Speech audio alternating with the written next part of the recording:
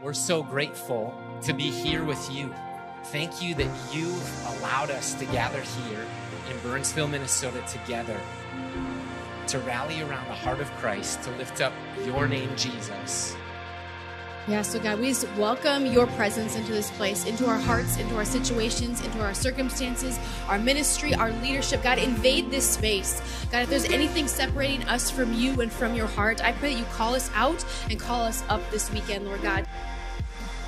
And I just want to share some just real life things with you tonight in hopes that it is encouragement to you that at the end of this message, when we have a time of response and worship, that you can get on your knees before your Heavenly Father. You can say, God, what's my next obedience step?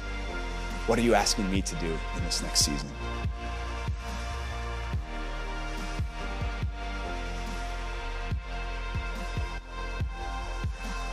God, we're asking that you fill up every leader. God, that you fill us with fresh vision, fresh ideas, new friends. God, may there be relationships here tonight that could even echo into eternity and last a lifetime here on earth.